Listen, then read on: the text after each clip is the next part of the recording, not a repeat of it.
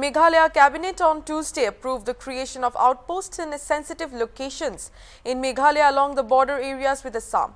Briefing reporters after the cabinet meeting, the Chief Minister Conrad Sangma said that the border outposts will be set up at Moriap in East Jaintia Hills, Mukro and Tiwe in West Jaintia Hills, Rani at Jirang in Ribhoi, Umwali, Lejadubi and Langpi in West Khasi Hills. The decision comes a week after the incident of killing of 5 Meghalaya residents and 1 Assam forest guard on November 22nd at Mukro.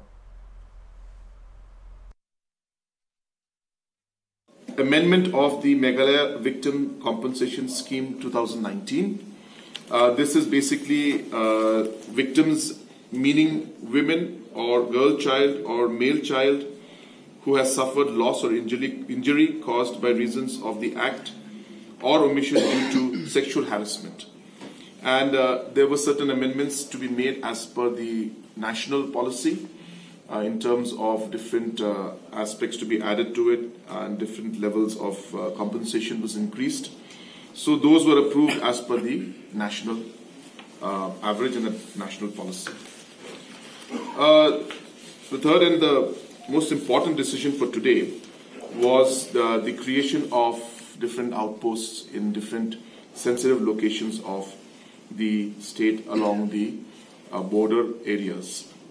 And the cabinet today has officially sanctioned and approved BOP for East Jaintia Hills in Moriap, in West Jaintia Hills in Mukro and TY, BOP number 3. This is in West Jaintia Hills. In Ribhoi, in Rani Jirang, the BOP has been approved. In West Khasi Hills, in Umwali, number 2 in Lejadubi, and number 3 in Langpi. We have also decided that the outpost will be officially sanctioned for Athiabad. Came in, we have asked the DGP to make a visit to those areas and come back with a proposal, especially in the border area with the areas of differences in Block 2 area, which is mainly falling under Ribhoi district. So Ribhoi also, we will come out with a second list soon, and that will be done after more detailed study is done of the Ribhoi area. So these are the major decisions that were made today in the cabinet.